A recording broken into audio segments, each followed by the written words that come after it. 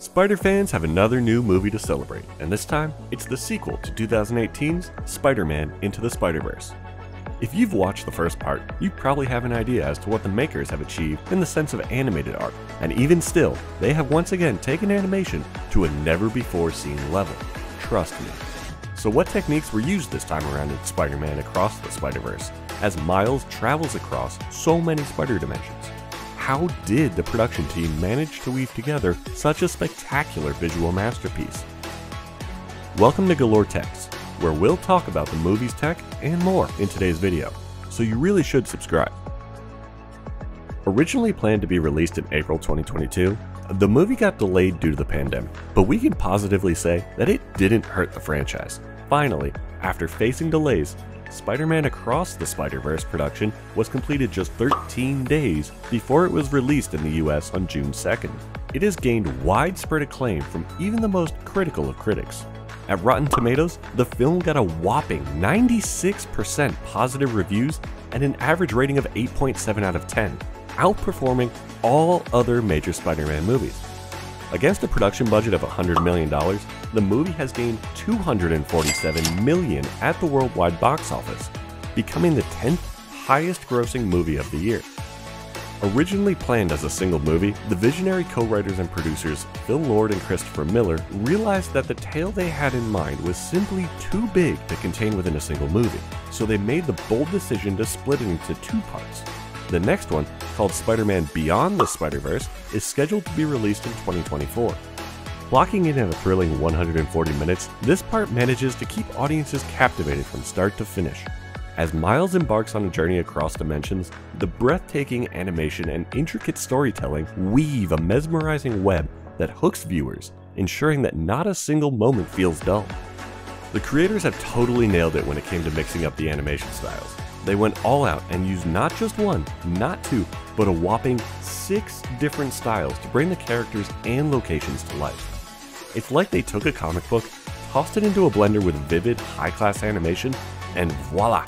This is because they wanted to keep that classic comic book feel, and they definitely succeeded. It's like watching a living, breathing comic book explode on the big screen. Although we don't have enough info about all of the tech, we can assume that they have used the Katana software and Arnold as their primary lighting and rendering tools for the project, like they did in the first movie. They have also used Mari high-resolution 3D painting software that helped to manage the details and layers within each of the channels and created a distinctive and beautiful animated feature. The visual effects supervisor, Danny Dimian, and the head of the character animation, Joshua Beveridge, say that for inspiration, they went back to the basics, which are the comics.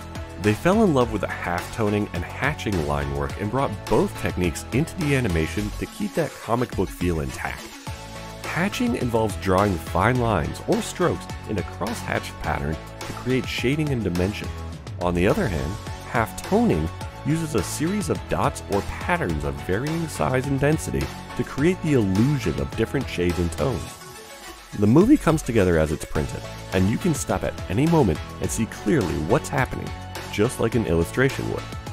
All the different universes that get visited in the movie were designed to look like they've been drawn by a different artist, something that no animated feature film has ever aspired to do before.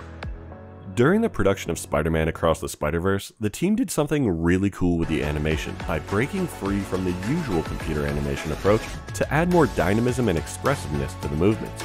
So instead of sticking with the traditional animate by one technique where each frame is moved forward, they went for an animate in two method. Now you might say, what does that mean? Well, for every other frame, they either created a completely new drawing or scrolled the image to create a different effect. This gave them more control over the speed and intensity of the animation. The results were incredible. They could play with different rhythms, making the movements feel more alive and energetic. When Miles runs through the snowy forest, his speedy run is animated by one frame at a time. But when he stumbles and falls, his struggle to get back up is animated in 2 frames, emphasizing his fight against gravity. And those epic jumps between skyscrapers, they burst with a vibrant energy that wouldn't have been possible otherwise. It's these creative choices that make the animation truly stand out. Another thing that this movie has achieved is that here we see an amalgamation of 2D animation, 3D animation, and the traditional hand-drawn method and computer-generated imaging combined. The crew created this technique for the last part, Spider-Man Into the Spider-Verse, and this is the reason we see the frequent speech bubbles or colors bleeding into each other on purpose. The cinematographers didn't consider traditional motion blur, which naturally meant that they needed to solve the strobing issues caused by fast movement in other ways. So they adopted a blend of techniques like smearing the geometry, incorporating speed lines, and even employing multiple character limbs. In fact, the FX team introduced motion lines to swiftly moving objects, which not only diminished the strobing effects, but it also added an exhilarating sensation of velocity. At the start of the movie, we see Gwen Stacy's universe, Earth 65, which changes colors according to her emotions. That's why the producers have used the word mood ring for it. There's something called a show don't tell narrative, which means that instead of explaining or describing things through dialogue or narration, they visually depict them. They let animation speak for itself with all the color adjustments reflecting Gwen's emotions. Also, they really wanted to capture the essence of the Spider-Gwen comic book series from 2015. The animation style they used was like a mirror image of the incredible artwork by Jason Latour and Robbie Rodriguez. Although we see comic book style across the movie, it's more pronounced in Gwen's universe, and every frame looks like an impressionistic watercolor painting in pastel colors, indicating the detail the production team put into it, as if any scene can be used for a poster for the comics. Moving on, Spider-Man 2099 takes the spotlight as one of the main Spider-Man versions. They really dedicated a bunch of screen time to Miguel O'Hara and his epic adventure. Now here's the cool part. The animation style for Spider-Man 2099's universe is inspired by those awesome Sid Mead style illustrations that imagine what the future could look like. It totally fits the vibe of Spider-Man 2099's home Nueva York and captures that futuristic feel we often see in the comic books while still giving the city another dimension by drawing inspiration from Sid's work. Even Miguel's suit and powers got a makeover to match the style. And instead of the usual organic webs, this Spidey uses glowing web shooters that are tech-based. Now when the characters enter Mumbattan, the style changes to something that was inspired by the 70s comic books published in India.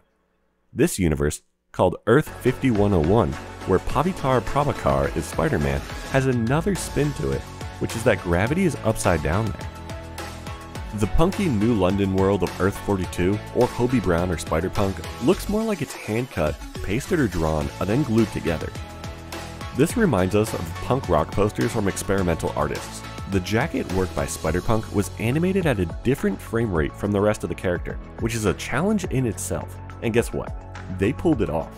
The animation of Spider-Punk took 2 to 3 years by itself, and maybe that's why it's the most loved character among the public, with so many people praising the part on Twitter.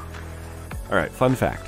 Did you know that the LEGO universe in the movie was done by 14-year-old Preston Mutunga, who actually recreated a fan-made LEGO version of the movie's first teaser? He was tracked down and recruited by the filmmakers to add his LEGO sequence to the movie.